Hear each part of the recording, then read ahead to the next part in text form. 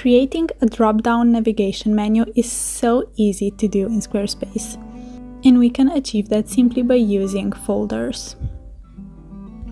For this example, I will show you how to group our services into one offer with the drop-down option.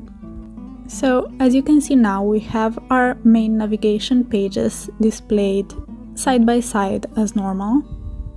And we are going to click on the plus icon and find folder. Name the folder, and then you can simply drag the pages that you want inside that folder. As you can see, the folder title will now appear in our main navigation, and our sub-pages will appear as a drop-down menu. You can add or remove pages simply by dragging and dropping them out of the folder. This can be so useful when grouping pages like blogs, shop categories, or whatever it is that will make your navigation clearer and user experience better.